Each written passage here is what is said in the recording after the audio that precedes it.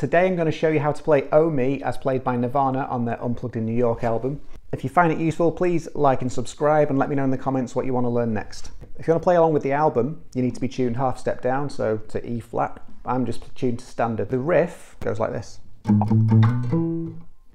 Lightly palm muting, which is using this fleshy bit of your hand here on the bridge. So just rest it there. And it sounds like that, a little bit dampened as opposed to ringing out. So just rest it there. We're going to play the 4th fret on the low E string. I'm going to walk up to the 5th. And then you're going to play the 5th note and slide it up to the 7th fret. Like that. So that's a slide. There we go. One technique in the bag. And while you're at the 7th, you can drop your finger down to the 7th fret on the A string, because that's the next note you're going to play. So you're going to go, and then you're going to play an open E chord, and then the riff again, and then this one. It's a C shape moved up 2 frets.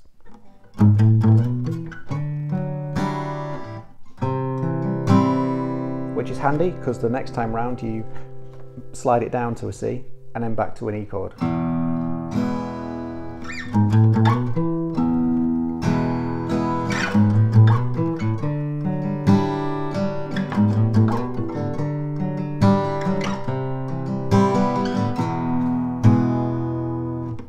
Okay, and the chorusy bit, we're going to go to a G, I can see, to an E, and you repeat that. The end of me, from G to E, yes, G to E, and then do the riff, and then C, move it up 2 frets, and then to E. So the solo starts with that riff, and then from this 7th fret we're going to slide up to the 9th, and then we're going to move to the D string and play 7, and then play 7 again and hammer onto the 9. So do the same again on the G string,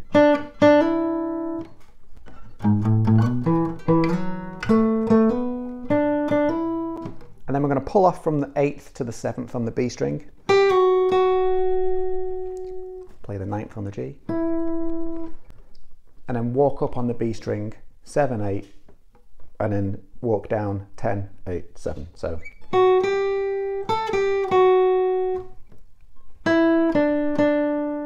And that's 9, 7, 7 on the G.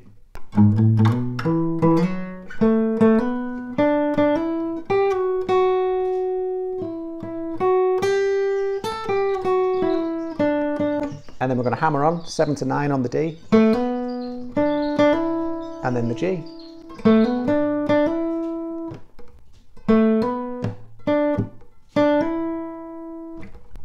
So really slowly that goes.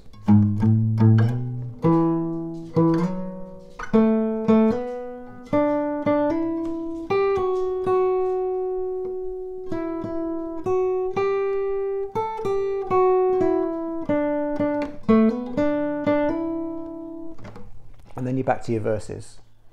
And the way that the song ends, it's again with those same 3 chords in the order of C, D to E. So you're going.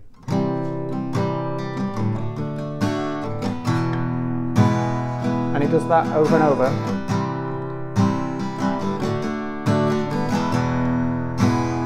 And if you want to, you can go like this, because it sounds lovely. And there's another guitar that's doing the bar chords of.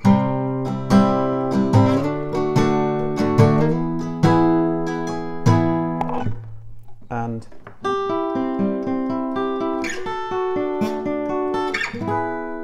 so you could arpeggiate those as well, but keep it simple. C, D to E.